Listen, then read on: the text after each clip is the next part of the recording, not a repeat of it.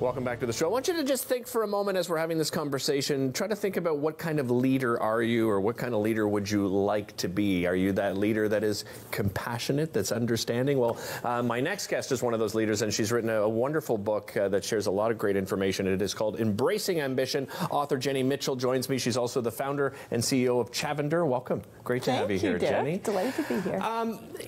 Tell me about the inspiration behind this book. I imagine that you have been living in the corporate world for quite some time. Is that correct? Yeah, I cut my teeth in not-for-profit, worked in corporate along the way, and kept running across the same challenge, which was not having enough role models yet, I might add, for compassion and ambitious women in combination. And so that's really one of the impetuses for this book, is to share more of those stories. So there's the challenge then. Can those two things coexist between each other? Because I think there's the traditional thought of, you know, if you're ambitious, you're probably not compassionate, or you can't be. Yep. You're saying, I imagine in this case, that's not true. I would even say it's a superpower.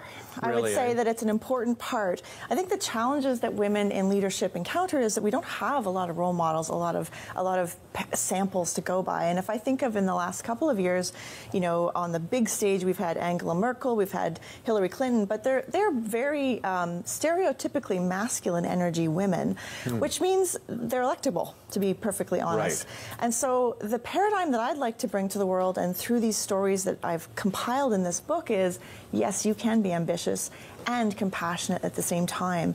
And there are certain things and techniques that you can incorporate into your leadership style to make this effective, Derick, because we're still talking about, in Canada, 4% of Canadian CEOs are women. 4%. 4%. That's where we sit still. That number. That's you know, you think you're making strides, right? And there's not a lot that's happened. Derick, let's also say, to be honest to our BIPOC community, that if you disaggregate that again, 1.6% of that is women of visible minorities, Black identifying Indigenous communities, or transgender, or let's add in our LGBTQs. So there's a lot of work to be done here. No kidding. You mentioned a couple of times, Jenny, stories in this book. So tell me how the book is constructed exactly. Well, thank you for that, because this is something I'm really proud of. When I went to write this book, I thought, well, what would it be like for me to only write from my opinion? Right. I mean, that's great. I mean, I like my opinion and everything, but you know, there's got to be a way to fill out this whole experience that I'm having. And so I brought into the fold 11 other women CEOs from all across North America, some of them for-profit, some of them from not-for-profit, one of them runs a crown corporation here in Canada, and to fill out the lived experiences of women. So the book is bookended by research on women's leadership and the stories that fill them out, and they're married together in the book. Was there any common theme within these stories? What a ridiculous question, Derick. So what was some of the what was the common one of the common themes? So common themes.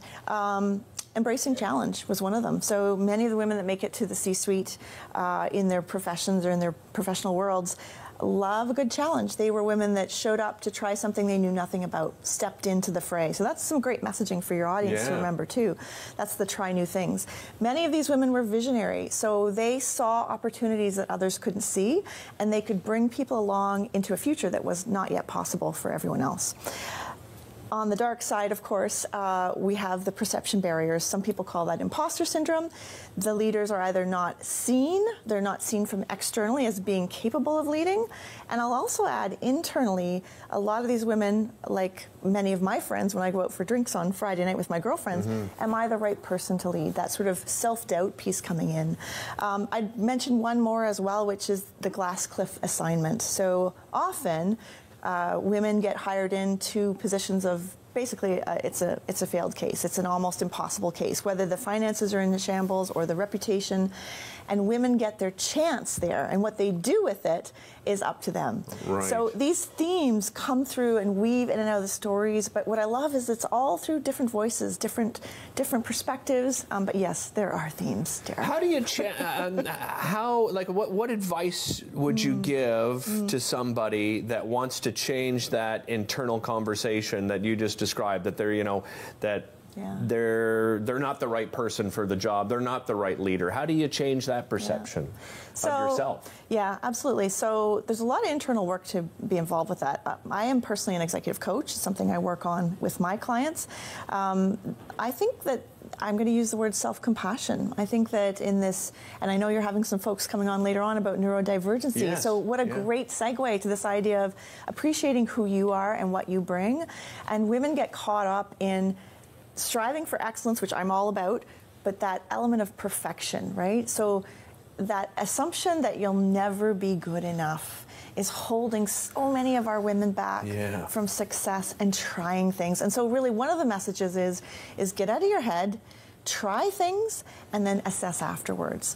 And maybe one more is have great people around you.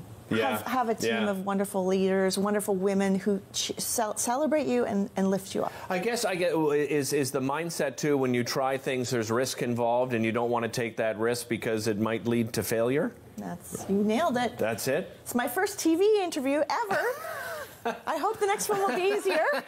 This one's been going pretty good, I would say, Jenny.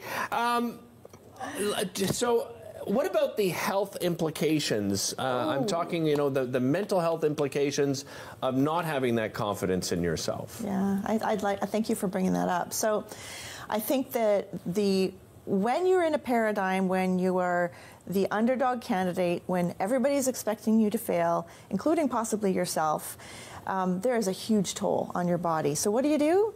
You overperform, you overdeliver, you start to micromanage. It is incredibly exhausting. It almost is that, and I see it on LinkedIn often, this philosophy of, work yourself to death. Right, to get to where you want to be instead of trying to find that perfect balance, which is extremely, extremely important. Just running out of time here. You've got your book launch coming up on May 7th, right, at 95 Clegg Street. If you want at home to register for that, info at Chavender, like lavender, .com is the place to go. Again, 5 to 7:30 p.m. We'll be back with more right after this.